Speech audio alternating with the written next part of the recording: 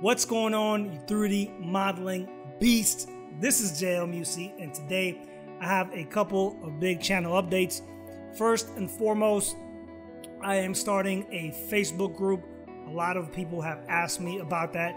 The vision with that is I wanted to create a group where different 3D artists could come together and spend most of their time arguing on which 3D package is the best. No, that's actually not the vision. That does happen quite a bit. So the real vision of the group is for artists, regardless of discipline and regardless of 3D package, to be able to come together and post their works in progress, post their final works, be able to connect with each other, and also communicate with me as well. As the group grows, I have big ambitions for it, such as creating contests, 3D art contests. A lot of times I get work sent my way or people tag me on posts, and it's kind of hard to actually keep track of all the messages that I get and all the images that you guys want me to look at. So I think this is going to be a great place for just me seeing your work, seeing your progress, and really just communicate with you guys and have you guys communicate with other 3D artists as well. The second announcement is that I just finished my Maya hard surface modeling course. So this course in a nutshell is a 10-week Maya hard surface modeling course where you get to build a BMX bike part by part, week by week. Every week, essentially a part of the bike is an assignment. You have videos that you have access to that pretty much go from A to Z on how to build that part, and really just my hard surface modeling workflow within Maya. Towards the end of the week, I do a live Q&A session where you guys get to ask me any questions regarding pretty much that week's assignment. You also have a Discord group where you get to post that week's project or assignment, and you actually get feedback on it and communicate with other students within the course. I am going to throw a link down below to the course, but I'm just going to pretty much tell you in my own words, and actually the words of some of my students that kind of went through this journey with me, what the course was, and really the transformation that they had as students, and really the transformation that I had as an instructor. You probably heard about this course through some of my works in progress of the bike that I was constructing, but I actually kind of kept the course itself somewhat low-key. And that was because I actually wanted to test it out before, rolling it into the public. And I wanted to make sure that I had a good product to actually offer to you guys. So I started the 10-week course in April, which was a pretty crazy time for the world. A lot of things were changing in the world as the lockdowns actually had started. And, change, and I don't want to get here too poetic, but change was actually kind of a theme of this course. Because as the world was changing, right, a lot of my students were actually changing, and they were becoming better 3D artists, and actually became a better instructor. And I learned a lot from my students, and it was really just a great opportunity. And I think I was just blessed to be actually paired up with 10 great individuals that came in and were hungry to learn, hungry to absorb my knowledge, and they just brought a good mindset to being okay with struggling and going through the course. The course actually does get sometimes a little bit difficult. That's why it's called Mastering Hard Surface Modeling in Maya. But they were all, or most of them, able to create great looking models and really level up their 3D modeling skills in a relatively short amount of time. And it was just great being able to do the live sessions. That was something that is a little different for me as far as doing the YouTube videos. YouTube is kind of a one-way method of communication, but doing the webinars with them and actually being able to just see what's going on with their artwork and also in their personal lives, especially just going through these crazy times that we were going through together, really meant a lot to me. I had students from all over the world, from Brazil to England, to all over the United States, even Canada. So it was just really a good experience for me, and it was actually a good experience for them, at least from what they told me in the reviews that the course got. There was a lot of breakthroughs throughout that 10-week period. One that actually comes to mind is Saulo. and the improvement that he was able to do within a 10-week period was actually surprising to me, because when I actually rolled out the course, I didn't really know what to expect. One of my fears was that this course was going to be too difficult, and I wanted to actually just kind of find that perfect balance of challenging enough, but achievable enough. And I didn't really know how I was going to shake out until the end. And Saulo, he actually had very limited modeling experience. And Saulo was actually kind enough to send me some examples of the work he was doing before he enrolled in the course, and actually after the 10-week period of finishing up the course. And to me, that change was pretty remarkable and actually very, very gratifying as an instructor. So at the end of the last Q&A session for the course, I wanted to get some feedback from the group, from the guys, and I asked them, what was your take on this course? And I actually have the recording right here, so I'm actually going to end the video and then just jump over the recording. The first one on there is actually Saulo talking about his experience, and if you don't see him, it's because of the way the recording, you don't have a camera, the actual box doesn't pop up. I'll start with Saulo because you're the top square on my screen. So, and you kind of told me about it, but maybe just share just your experiences about the class.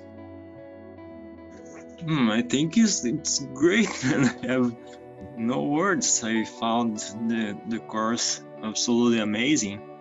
I am probably the less experienced in modeling. So what I achieved with the bike, I'm stunned. I'm still stunned so far. How much experience did you have modeling? Like, I guess time-wise or like modeling-wise, like what was the most complex thing, and like how long were you modeling before? I started doing things 5 years ago, but I did very few things. I think just five or six objects. I think the most complex one was the skate, but it has a lot of issues, a lot of errors. I am focused in animation, but I always wanted to model at least some props for personal use like that. And I didn't even know how to use the tools properly. So I struggled a lot. And just with your first video talking about the tools, it was already great. I learned a lot from.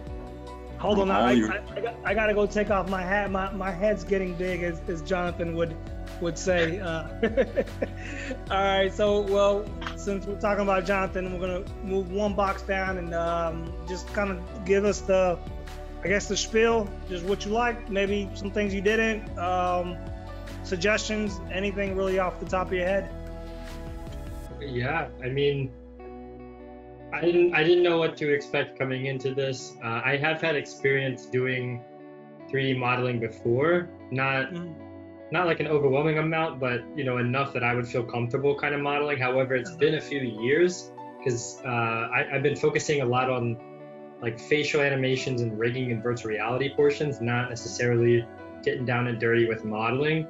So this was awesome. Like I mean, I don't know, I thought I knew some stuff, but no, not at all, man. After this class, like, I feel very comfortable jumping into 3D again, or at least more comfortable. I don't know about very comfortable because it's still 3D, but I learned a lot in this class, like from the first videos when you were talking about the tools, because I knew some of the tools, but like, for example, the multi-cut tool, I had no idea it's, what its potential could be. And you showed me a very different manner of using that tool in regards to just a few different portions of the project. So I was really excited about that when you first started showing stuff. I won't lie, the class did get difficult, man, which is good, because a few weeks in, I'd say about 5-6 weeks in, when we kind of got to the seat, is when I really started seeing a big difference in regards to my time frame and what was, how fast I was going through stuff. But overall, man, in the course, like, I learned a lot, and I'm really excited after today, just seeing the renders and whatnot. Like I was stoked seeing just the final modeling done. And then when I did the renders, I was, I don't know, I just was very, very excited. So I got inspired by with 3D again. I'm not gonna lie. Like I was getting a little burnt out. It's been a little while. I was switching It's about to explode. No more comments. Somebody talk some shit quick.